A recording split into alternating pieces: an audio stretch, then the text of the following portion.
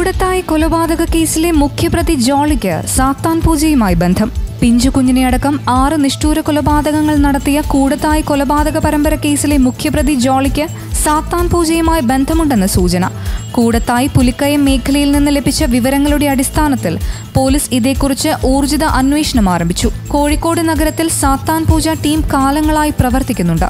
ചില ഡോക്ടർമാരും വൻകിട ബിസിനസ്സുകാരും അടങ്ങുന്ന ടീമാണ് ഇതിന്റെ പിന്നിലെന്നാണ് സൂചന. ജോളിയുടെ നാടായ ഇടുക്കിയിലും സാത്താൻ പൂജക്കാർക്ക് വേരുകളുണ്ടെന്ന് പോലീസിന് വിവരം ലഭിച്ചു. ദേവാലയങ്ങളിലും മക്കൾ പഠിച്ചിരുന്ന സ്കൂളുകളിലുമടക്കം ജോളി സജീവമായിരുന്നത് സാത്താൻ പൂജ മറയ്ക്കാനുള്ള മൂടുപടമാണെന്ന് സംശയിക്കുന്നു.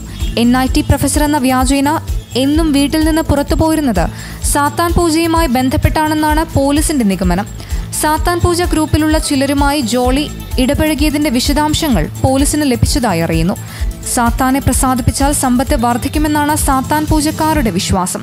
സാത്താനെ പ്രസാദിപ്പിക്കാൻ ക്രിസ്തീയ വിശ്വാസത്തിന്റെ കാതലായ വിശുദ്ധ കുർബാനയെന്ന ഓസ്തിയെ അവഹേളിക്കുന്നതടക്കം നിരവധി ആഭിചാര കർമ്മങ്ങൾ ഇവർ നടത്തുന്നതായി നേരത്തെ ഇന്റലിജൻസ് റിപ്പോർട്ട് ചെയ്തിരുന്നു.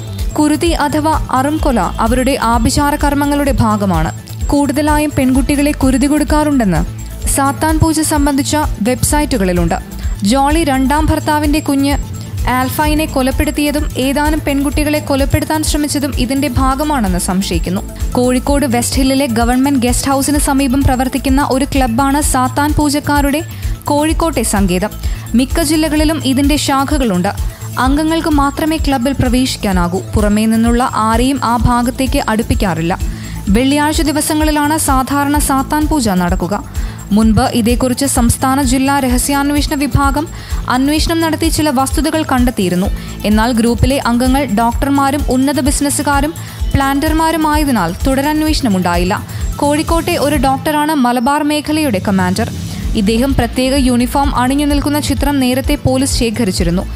സ്വന്തക്കാരെന്ന വ്യാജേന ദേവാലയങ്ങളിൽ കയറിക്കൂടി ഓസ്തി തട്ടിയെടുക്കാറുണ്ടെന്നും ഇന്റലിജൻസ് നേരത്തെ കണ്ടെത്തിയിരുന്നു. NIT ഭാഗം കേന്ദ്രീകരിച്ച് സാത്താൻ പൂജ സംഘം പ്രവർത്തിക്കുന്നതായി പോലീസിന് ചില സൂചനകളുണ്ട്. ജോളി NIT കേന്ദ്രീകരിച്ചത് ഇതിനാണോ എന്ന് അന്വേഷിച്ചു വരികയാണെന്ന് അന്വേഷണ സംഘത്തിലെ ഉന്നത ഉദ്യോഗസ്ഥർ വെളിപ്പെടുത്തി. Christian times, Kottayam.